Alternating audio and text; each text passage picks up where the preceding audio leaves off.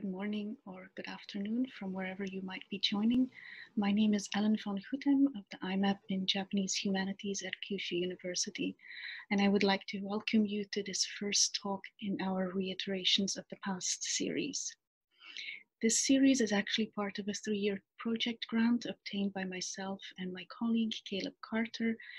And in this project, we investigate objects, practices, and places that exemplify interactions with the past, issuing from the point of view that the past has continuously been reconstructed from some present. We try to not limit ourselves to Japan, and in fact, we had one earlier lecture, which was delivered by Professor Frank Coram of Boston University, in which he took us through his experience doing fieldwork during the Hosei ceremony in Trinidad. Today, however, we're going to shift our focus to Japan again.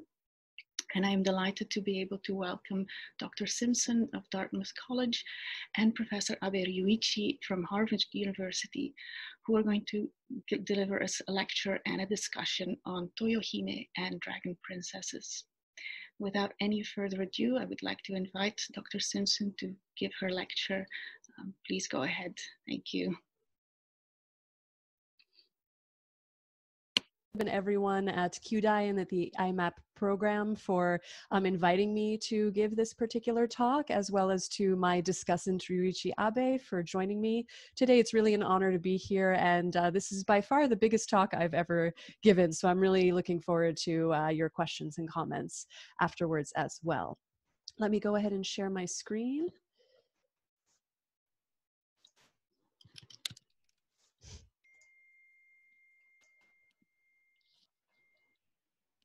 Okay, is that looking good for everyone? Okay, great. The Empress's New Sister, the role of Toyohime in medieval legends of Empress Jingū. As those of you who might be familiar with my work or have heard me give a talk before know, my primary work is on Empress Jingū, so let me introduce her to you. Jingū is, her traditional her traditional years are 169 to 269, so living in the 3rd and 4th centuries. Whether or not she actually lived is open to debate and not a question we can really answer, but she's said to have reigned for 69 of those years after her legendary conquest of the Korean peninsula, for which she is best known. And so this conquest was not only ordained by the kami, but also facilitated by them. So her ability to communicate with the kami was really key to this story, which first appears in the Kojiki and the Nihon shoki. Another significant part of her story is that she gives birth to Emperor Ojin. In fact, she's hugely pregnant for most of the conquest and decides to postpone childbirth until after the conquest so that she gives birth to Ojin in Japan. So the story first appears in the 8th century chronicles, but it really develops into a whole new story in the medieval period, and that's one of the things I'll focus on today. So considering some of the changes that we see in Empress Jingū's legend in the late medieval period, here are some of the key ones that again are relevant to our treatment here. First of all, the conquest was reframed as a preemptive strike against the depraved Korean kingdoms. In many of the texts you see sort of direct criticisms of the Korean kingdoms as greedy, as trying to conquer Japan. And it's worth remembering that this is the late medieval period, so it's after the Mongol invasions of Japan. And partially because of that, we also see a sort of change in the deities that appear and aid Jingū in her quest. For instance, sea deities are given a much larger role, as is the case with Sumiyoshi, who appears in the original narratives, notably in the Nihon shoki, but has a much larger role in medieval narratives of Empress Jingū as sort of her chief of staff, her general and commander-in-chief. And we also see new sea deities brought into the story, again, notably Azumi no Isora, I'll be talking about a good bit today, who is not in the original legends, but comes to be part of a lot of the Hachiman stories of the medieval period. You also see a new motif in terms of 2 tide controlling jewels, one sort of the full tide and the other the low tide jewel, being instrumental in making the conquest actually happen. Again, there's a slight reference to this in the Nihon shoki when Empress Jingū is supposed to get a Nioi pearl, but in terms of the actual use of the jewels to, basically drown the Korean army. That's something we start seeing in the medieval period. And finally, the focus of my talk today, Empress Jingū acquires a new younger sister named Toyohime. So here she is, Toyohime, pictured in one of the seven scrolls in the Hachiman Digital Hand Scroll project, which is great fun. I use it as often as possible, also because it's very timely. Again, it's mostly hand scrolls from the late medieval period. However, I'll start by talking about Toyohime in the Hachiman Gudokun. This text from the beginning of the 14th century has sort of the most vibrant Empress Jingū legend that we have, and that's equally true for Toyohime. It's sort of the richest in how Toyohime is presented. So I'm going to go through a number of quotes from the Hachiman Gudokun, as well as discuss her different roles in that text. So she's first introduced as the Empress's younger sister and as being beautiful as the signs of the Tathagata, and that her looks are without peer in this world. So even though dragons are beasts in forms, how could this woman not convince them? So she's introduced at the moment that Sumiyoshi is advising Empress Jingū that she needs to go get the tide controlling jewels if she wants to actually affect the conquest in Korea, and they're debating who to send. And in this case, Toyohime is presented as the natural choice, as the younger sister, as being beautiful. She's sort of a surefire bet in order to convince the Dragon King.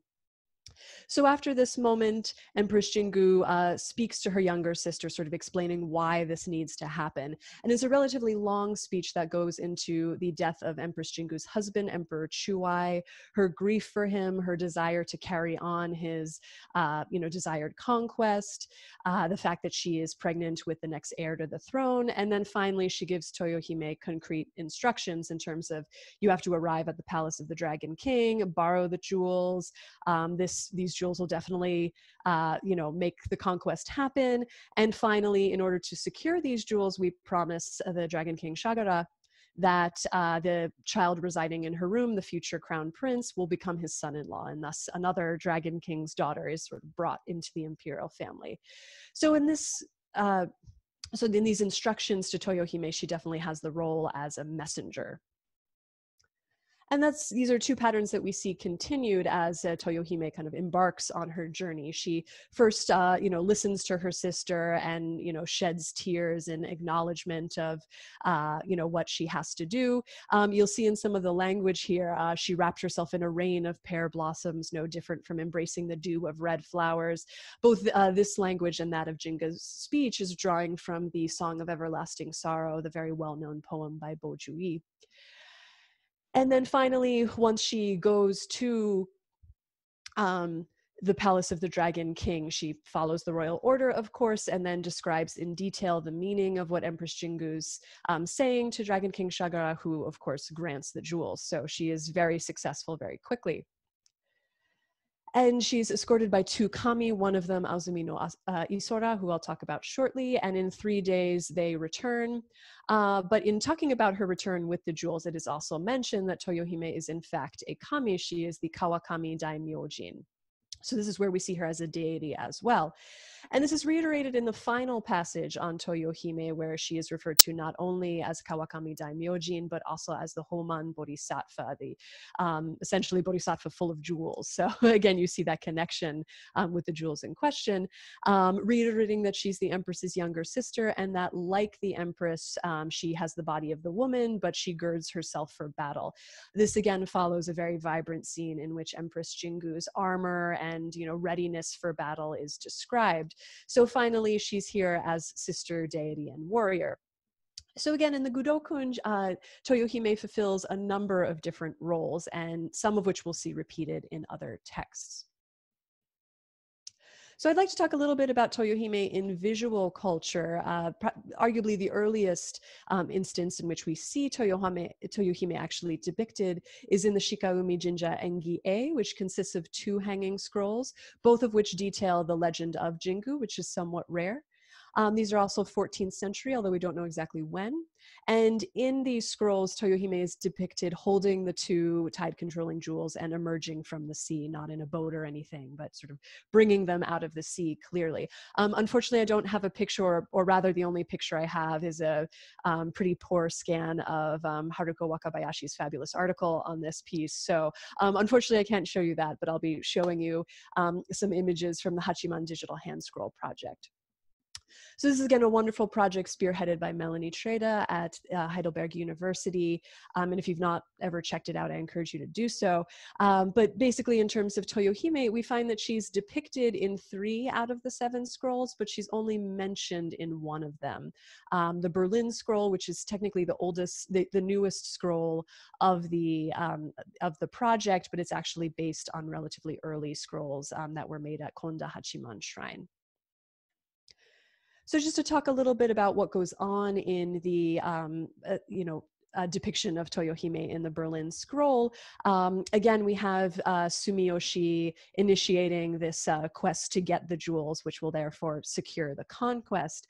And so first off, Sumiyoshi mentions the boy Isora here, and in many of the scrolls, he's described as a young boy. He's a guide to the seed, but we need an attendant to accompany him. The Empress agrees, and then again, it's decided that Toyohime is the most fitting person to act as messenger and request the jewels. Thereupon, Isora took Toyohime with him and headed to the palace, where, of course, they borrowed the jewels. This time, they return early in the morning on the following day, a little sooner than the Gudokun, and thus the Empress was particularly impressed. So here we see, sort of a shorter version of what we saw in the Gudokun, and Toyohime is still sort of considered the messenger, but there's also language about Isora taking Toyohime with him, so it's a little bit more ambiguous how firm her role is. Another thing that we see, particularly in the Hachiman Digital Hand Scroll project, is an idea that perhaps Isora and Toyohime might be somewhat conflated, or at least paired in a particular way. So here I show the one scroll in which both of them are depicted, the Hakozaki Hachiman Shrine scroll, and there you see that Toyohime is on the left, sort of holding the 2 jewels on a platform, whereas Isora is depicted on the right, dancing on the stage. And we know it's Isora because he has the white covering over his face. He has that white covering because he had been living at the bottom of the ocean, and barnacles had covered his face, so he considers himself very unsightly, all of which is detailed in the Gudokun, but it's also seen as the origins of the Seino dance, a particular form of no with a white face covering. So here they're depicted together, but in most cases, in many of the other scrolls, one or the other is depicted. And you can see here how their depiction is relatively similar. These are 2 scrolls created not too far apart temporally, at least. We see a very similar dragon boat. We see them holding the jewels not on a platform as Toyohime was before, but sort of growing out of a plant. The jewels look very similar. Really, the only thing that's different is the depiction of the actual person in question, right? Toyohime has sort of more feminine hair and clothing, but Isora is depicted as sort of a young boy. So what we might imagine here is that, especially in the case of these emaki, which for those of you who are unfamiliar, they're usually a combination of text and images, right? And so in order to get more of the story into the images, it's possible that they were kind of both seen to be equivalent in this particular scene. But looking at some other texts, we do see both of them mentioned. And again, the sort of role each of them play can shift a bit. For instance, in the Rokugo Kaizan Nimon Dai Bosatsu Hongi, which is also a Muromachi period text, again, we don't know exactly when, Toyohime is actually not named Toyohime, but she's the younger sister of the imperial consort, who is definitely Jingū, and she is called the Shikanoshima Daimyojin, which I'll get to in a minute. She was chosen as the divination specialist, a term, the Chinese term is feng shui, and that's what Alan Grappard uses in his article on this particular text. And so the divinity Isora is appointed as her attendant. So you would think, again, maybe a little bit lower. Upon their arrival, the imperial request was delivered, and the same promise given that Emperor Ojin will marry the Dragon King's daughter. The Empress obtains the 2 precious jewels and subjugated the Korean peninsula. And that's really all this text actually says about the conquest itself. So again, this is a Muromachi period text, but one thing that's interesting is that Shikanoshima Daimyojin is usually Isora, not Toyohime, so we see some sort of flexibility there. It's also interesting that Toyohime is considered a divination specialist. This would seem to sort of reflect her relationship with Jingū, whose sort of original role before the conquest was as court shaman to her husband, Emperor Chuai, right? She's the one who communicates with the gods and finds out what's supposed to happen. So we might see some sibling affinity there. And finally, I think it's worth noting that the Kunisaki Peninsula, on which the Rokugo complex is based, has a deep relationship with the Lotus Sutra. Like some other mountains in Japan, the Lotus Sutra was essentially mapped onto this particular mountain. And so you find that there are 28 temples that are directly correlated with 28 chapters from the Lotus Sutra, which sort of brings us into other associations and why Toyohime emerges at this time. I'd just like to mention a couple other texts that we see again in the Muromachi period that describe Toyohime very briefly, but in slightly different ways. For instance, in the Munakata Daibosatsu Go Engi, written in the Namboku period, it's just mentioned that the honored younger sister Toyohime, now Kawakami Daimyojin, that Kawakami Daimyojin is written in small characters, came down to the Dragon Palace. So this is a text that also mentions Isora, but again, very briefly. In the Hachimangu Engi, written with this one we know actually a year, 1435, Toyohime accompanies Asumi no Isodo, again, essentially Isora, of Shikanoshima. Here Isora is identified as Shikanoshima, to the Dragon King's palace. And then finally in the Hachiman Guji Junpaiki, also a very well-known Hachiman text that sort of led to proliferation in other texts. The Kawakami deity is mentioned, but not the name Toyohime. So we can see here that there are a bunch of different appellations. And again, there's clearly some affinity with Isora, but it's not like they're necessarily doubles of each other either. I also want to briefly mention the Jingū sisters as they're presented in the Heike. I should say a particular version of the Heike, the Nagatabon version, because it's really interesting what is said here. And it's basically a small section talking about Itsukushima, who is of course the tutelary deity of the Taira, and saying that she is younger sister to Empress Jingū and the Dragon King's daughter, and an older sister to Toyohime. So now we have more sisters for Jingū, right? Not just Toyohime, but really connecting her all the more deeply with the Dragon King's daughter story, with the sea, and with Itsukushima. So here again is where we might consider whether the various debates about the Dragon King's daughter, what this meant for women's enlightenment, somewhat influenced these Hachiman scrolls. And again, not all of them are Hachiman. One of this text I mentioned before is from the Munakata shrine complex. But another possible idea is that there's some influence from the luck of the sea, luck of the mountain myth, which again is in the Kojiki and the Nihon shoki. And just to briefly recap this for those of you who may not be familiar, there's a god named Hori who is actually a hunter, but borrowed his brother's fish hook and then lost it. And so he goes to the sea to find it and ends up at the Dragon King's palace at the bottom of the sea and becomes acquainted with the Dragon King's daughter, Toyotama-bime, whom he marries. But after a few years, he wants to return to land. So Toyotama-hime returns with him and gives birth to their first child, but while she's giving birth, she tells him not to look at her. Of course, he does look at her and finds out that she's actually a wani, now usually translated as crocodile, but in this case, more like a dragon or certain kind of sea creature, right? And then so she flees back to the Dragon King's palace and sends her sister, Tamayori-bime, up to raise the child. And this child is eventually marries Tamayori-bime and gives birth to Emperor Jingū, the first human emperor in the Japanese imperial line. So it's another very important story, and we can see some clear correlations between Tamayori-bime and Toyohime, right? We see a journey from either the sea palace to the land, or vice versa in the case of Toyohime.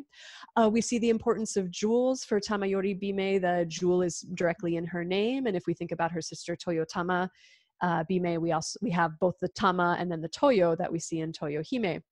And of course, Toyohime, one of her key roles is to seek the tide-controlling jewels. Also, both are sent by their sisters to do something important. So Tamayori-bime is sent by her sister to care for the child her sister left behind. Toyohime is sent by her sister to both secure the jewels, but also negotiate her nephew's marriage. So there you see a connection with, sort of the continuation of the line, and specifically the imperial line, right? In the case of Tamayori-bime, you have, she's the mother of Emperor Jingū, the ancestor of the imperial line. Pretty important. And then Toyohime is still facilitating the continuation of the imperial line, both in terms of protecting Japan and then finding a wife for her future nephew. So finally, just to put this in a little further context and some sort of broader trends that are going on, within the Hachiman cult, we see Tamayori-bime as a component of the Hachiman triad. This is most notably true at Usa, which is one of the 3 great Hachiman shrines and quite possibly the earliest.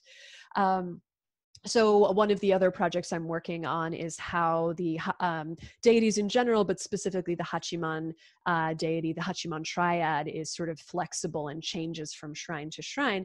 You do see a fair amount of Tamayori-bime as one of the 3 components in quite a lot of shrines, particularly in Kyushu. You also see particularly in a lot of the Hachiman engi, you do see Azumi no Isora as an important character, and he's obviously a singular male deity, but that wasn't always the case. Originally, there were 3 Watatsumi deities, which are affiliated with the sea and are often thought to be sort of the dragons at the bottom of the sea, but during the medieval period, Isora was sort of Watatsumi was reconceived as Isora, as a singular male deity that played particularly well in these engi and these stories that were quite important. You also see a growth in iconography of dragons and sea turtles, both in terms of the dragon boats that are ridden by either Toyohime or Isora in the hand scrolls. There are sea turtles in, for instance, the Gudokun and other tales that sort of, again, emphasize this connection with the sea in sort of a really vibrant way. And finally, I just like to point to the overall importance of Chusei Shinwa, or medieval myths. These are myths largely taken from the Kojiki and Nihon shoki that get sort of retold and reimagined during the medieval period, specifically with sort of the continent in mind. And it's, again, important to remember that this is after the Mongol invasions. Hachiman is particularly known for his role as a sort of war deity and protector of Japan, thought to have sent the kamikaze, or divine winds, that repelled the Mongol invasions. But other sea deities were thought of as being important, and you see their role in sort of the defense of Japan projected backward to the period in which Jingū was supposed to be conquering the Korean peninsula. So I think I will leave it there and turn it over to Professor Abe for comments. Thank you so much for your time and attention.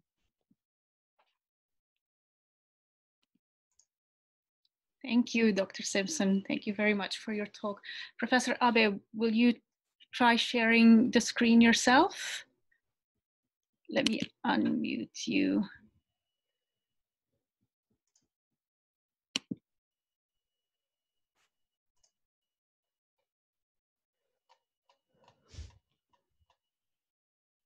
Seems you are still muted as well. So Ellen, am I one of the co-hosts? You should be. Let me. Yes, I made you one of the co-hosts.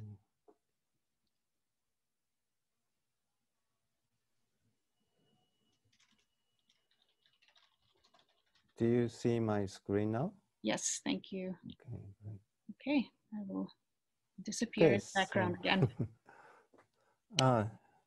So thank you very much, Emily, for your wonderful presentation. It was so inspiring, and I thoroughly enjoyed. And my thanks to Ellen and Caleb and everyone else who organized this wonderful event. I'm already very much enjoying. So I thought there are three major issues Emily raised, and these are my personal takeaways. So I would like to go over the 3 points.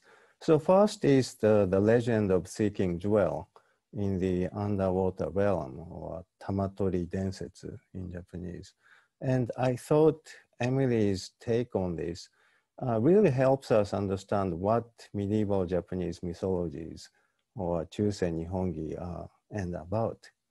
And the second one is the importance of kagura, which I think I read Emily's paper, so her paper version emphasized this too, but essentially I thought the role of the ritual performance in reconstructing mythology is an important one, and I thought she did a wonderful job pointing out that too. And the third one, which I thought was most fascinating, is Emily's take on the relationship between Toyohime and Isora. And she used the word conflation, but what caused their conflation and what's behind this interesting conflation? So let me move on. So first about the jewel-seeking legend. And I identified two major sources for the medieval version of the jewel-seeking legend. The first one is obviously ancient Japanese myth. And as Emily pointed out, the umisachi, or lack of the sea story in Kojiki and Nihon, that is one major source. But there is also a very interesting parallel development in Buddhist sutras. So in many scriptures like the Lotus or the Golden Light Sutra, there are stories of bodhisattva. There are stories of a bodhisattva, very brave and very interested in helping out impoverished and suffering beings. So he goes into the Dragon King's palace together with impoverished beings, and ordinary beings seek for all the treasures, gold, silver, and precious jewels, but he only goes for wish-granting jewel. And when he returns with wish-granting jewel, he presents it to the king and enshrine that atop the king's palace. And then the rain of the treasures, together with the rain of the Dharma, fall all over the land, and that benefits all beings. So that sort of story is told in the older translation of the Lotus Sutra, in Dharmaraksha's, Dharmaraksha's older translation, and also Golden Light Sutra. And in that sense, I think probably, if I could just expand Emily's point, maybe we can come up with a definition of what Chūsei Nihongi or medieval Japanese mythologies are and are about. So it's an effort to reread ancient imperial myths in the framework of Buddhist theories, so that the medieval, in such a way that medieval Kenmitsu authority of the kingship, both emperors and the shoguns, could be justified or even fortified. So it is a very highly politically motivated operation in that sense.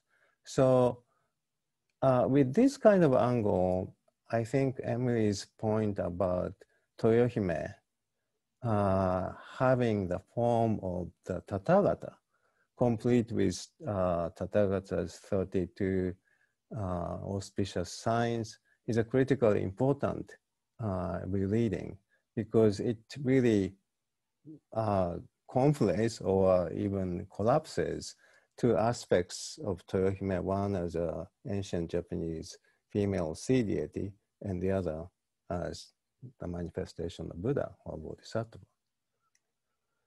So I thought, let me see. how do I go to,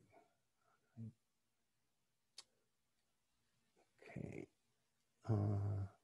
So I thought just giving one good example of a parallel story with Emily's story about Toyohime is useful here.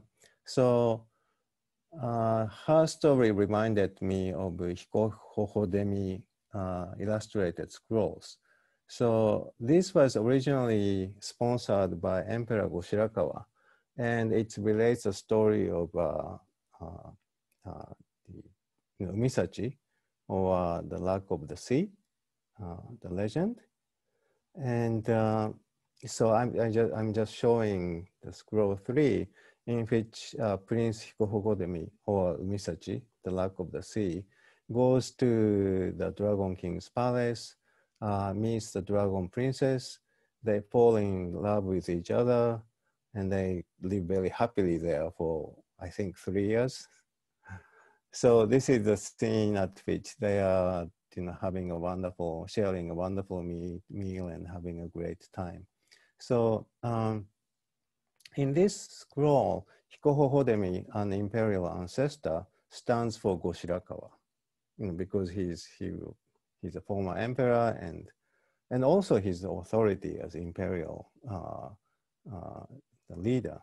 And the Dragon Princess stands for Heike clan, for the Heike clan, because that clan worships the Dragon Princess at Itsukushima, and the clan was known for enjoying their prosperity by the protection of their dragon goddess.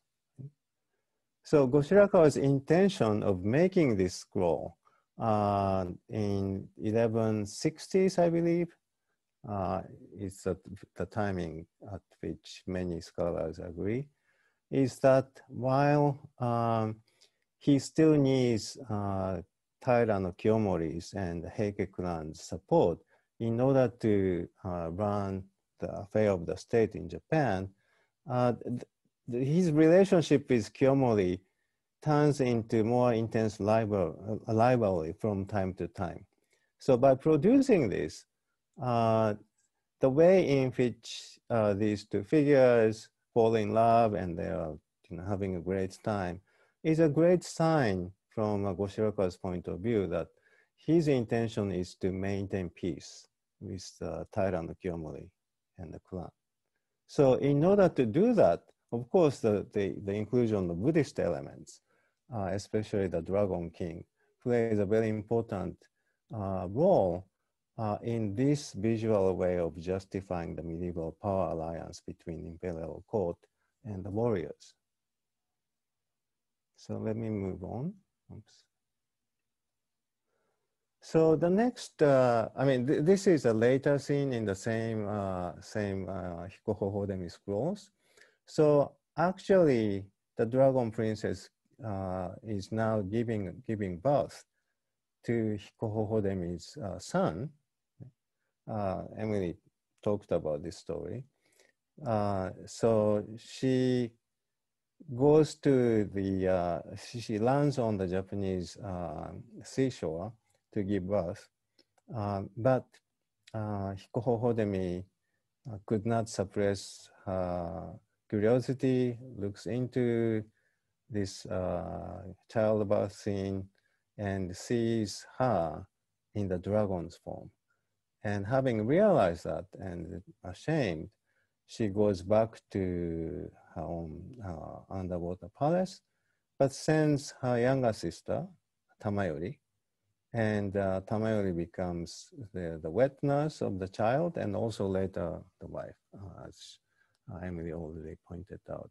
So this has a real historical implication because, as many of you know, the Goshirakawa's son, Emperor Emperor Takakura, I made a mistake, and Taira no Kiyomori's daughter, Taira no Noriko, got married. And they gave birth to, the prince who became Emperor Antoku, in year 1180, But as many of you know, at the final battle between Genji and Heike at the Danora in 1185, the Antok perished. So that was the end of this peacemaking. But there are lots of interesting parallels between what's going on in this picture scroll and the relationship between Goshirakawa's quote and Heike. So let me move to the second point, the significance of ritual performance as represented by Kagura dance. So for the medieval interpretation of ancient Japanese mythology to actually work well, I think its natural narrative elements need to be actually acted out as ritual performances. And the earlier Hachiman Gudokun, one of my professors with whom I learned this genre, he always used the kinsei, the Edo period pronunciation. So he kept saying Hachiman Gudokin, but in the medieval context, I have to say Hachiman Gudokun. So the earlier and the less organized group of Hachiman Gudokun text, Korui or Kobon, they identify that when the Sumiyoshi was assigned the task of dancing and alluring the Isora coming out of the sea for this important mission. So Sumiyoshi was accompanied by 4 other gods, Suwa, Atsuta, Mishima, and Kora. And at the same time, there were 8 dancing women who were headed by Homan Daibosatsu. Of course, in our context, this female bodhisattva is just another name of Toyohime. And so that kind of identification is done in the earlier and less organized version of Hachiman Gudokun. But in the Otsurui, or the later and more organized version of Hachiman Gudokun, the identification is expanded. So now the 5 male dancer musicians are identified as 5 Buddhas of the Diamond Mandala, and 8 female dancers led by Homan Daibosatsu are understood as the 4 Buddhas and the 4 Bodhisattvas of the matrix, the center lotus, 8-fold lotus petals of the center of the matrix mandala.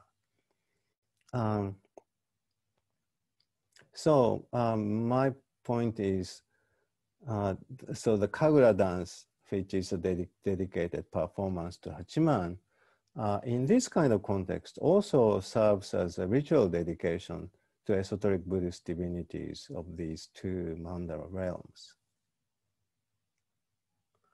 So let me move to my final point. And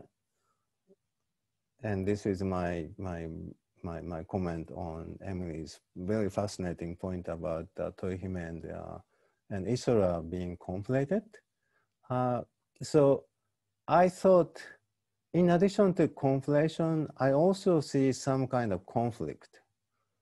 So one is a beautiful young female, and the other is a beautiful young man. So as you move to the later period, Isora becomes, I think, younger and more beautiful. And their pictorial representation looks more and more similar, as Emily already pointed out.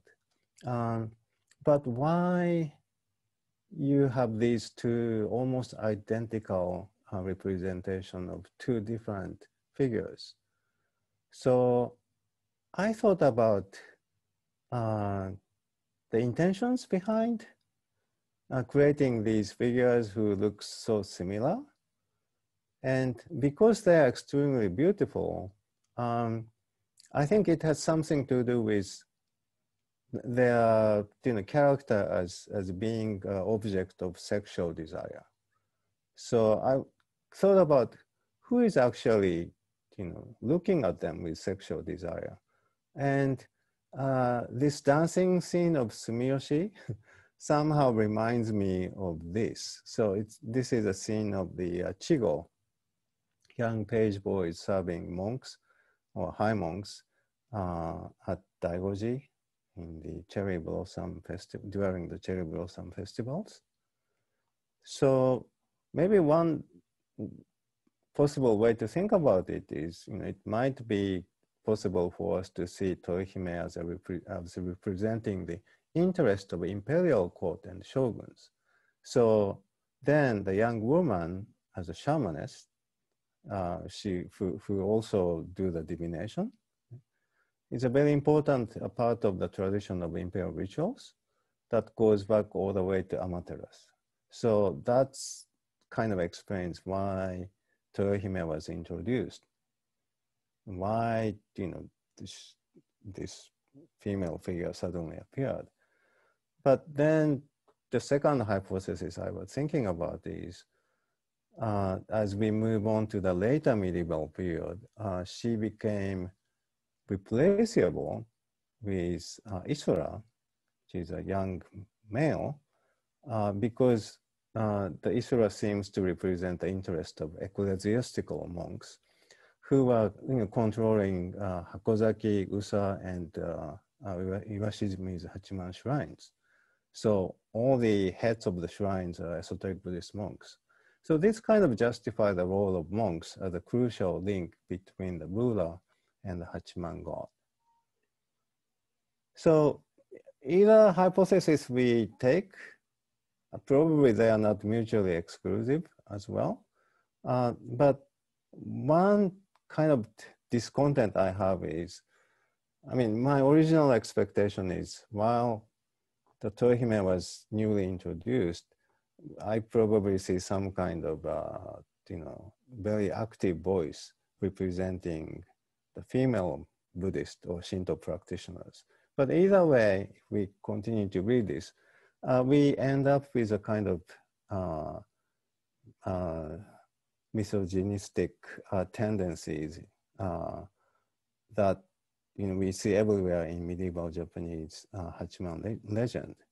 But of course, unless, as Emily has done very well, Toyohime is interpreted as representing the really enlightened female bodhisattva, as in the case of Lotus Sutra's Dragon Princess.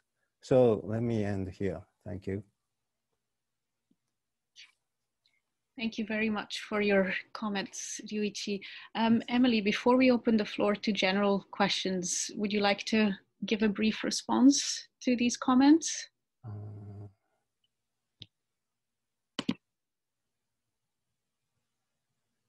Sorry, I was still muted. Sure, Ryūichi, thank you so much for such thoughtful and comprehensive comments on my talk and some of the things that you see within it, certain themes that I would also agree with, and others that I hadn't really considered. I guess the main thing I would want to address is this last idea about, is it really conflation so much as conflict? And I think you bring up very important points in terms of what Toyohime and Isura represent, either to viewers or, more importantly, in some ways, to the creators, right? Certainly the possibility of Toyohime and that sort of playing a role in Isura's transformation from a very clearly ugly, barnacled guy who needs to have his face covered to an object of sexual desire does make us think of Chiko, right, in their particular role. And I think that also ties back into what you were saying about Kagura and the key aspect ritual performance plays within these narratives and within how they were, enacted, as it were.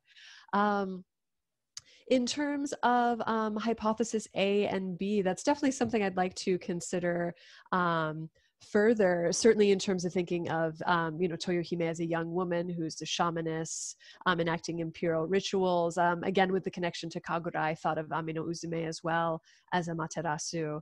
And then Isura as representing the monks in some ways, and that would also maybe account for how in some texts Isora takes full precedence, right? Toyohime is either shunted to the side or not present at all. So again, he may have been more interesting to monks for a variety of reasons.